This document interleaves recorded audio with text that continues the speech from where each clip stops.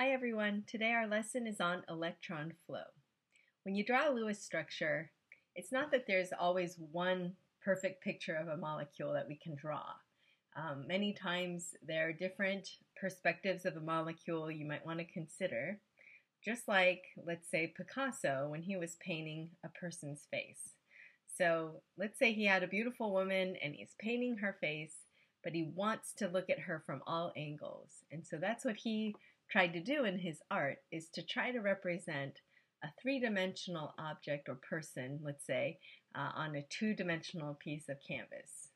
So chemists try to do the same thing. We try to represent the true nature of a molecule, but we may only be able to represent one thing at a time in each individual structure. And the implication is that all of those pictures or snapshots or structures actually are some mixture in terms of what the real thing is. So for example, I have drawn down here benzene.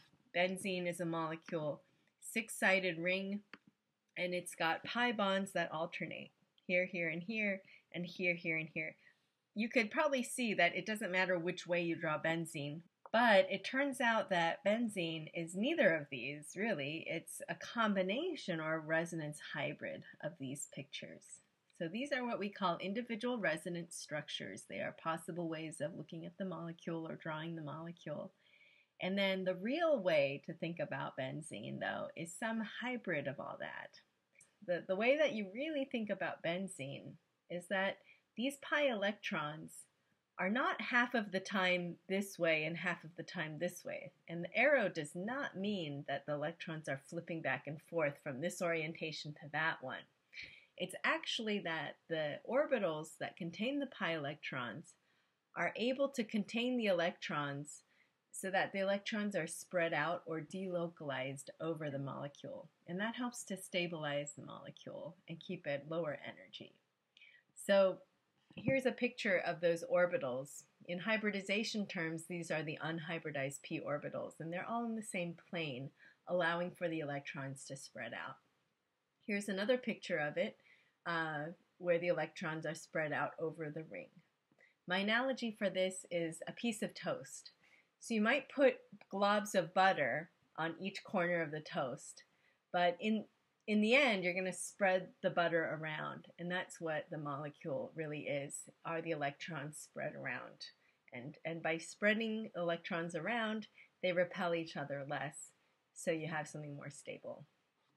So the resonance hybrid is not always drawn. It's sometimes difficult to combine all the different perspectives into one drawing. But for benzene, it's not too bad. We can draw the resonance hybrid of benzene as a six-membered ring with the electrons spread around. And to do that, you sometimes see pictures of benzene like this. And so this is what we call the resonance hybrid. And there is proof for this in that one could experimentally determine what is the bond length around benzene in these carbon-carbon bonds. And it turns out that it's not that you have a short bond, a long bond, a short bond, a long bond, because remember the double bonds are shorter and stronger than the single bonds. You don't see that alternating pattern. You see that the bond lengths are actually identical. So whereas you would measure the bond angle in these structures as 2, 1, 2, 1 all the way around, it turns out that it's actually 1.5, 1.5, 1.5, 1.5 all the way around. So you see it's this sort of averaging of the two structures.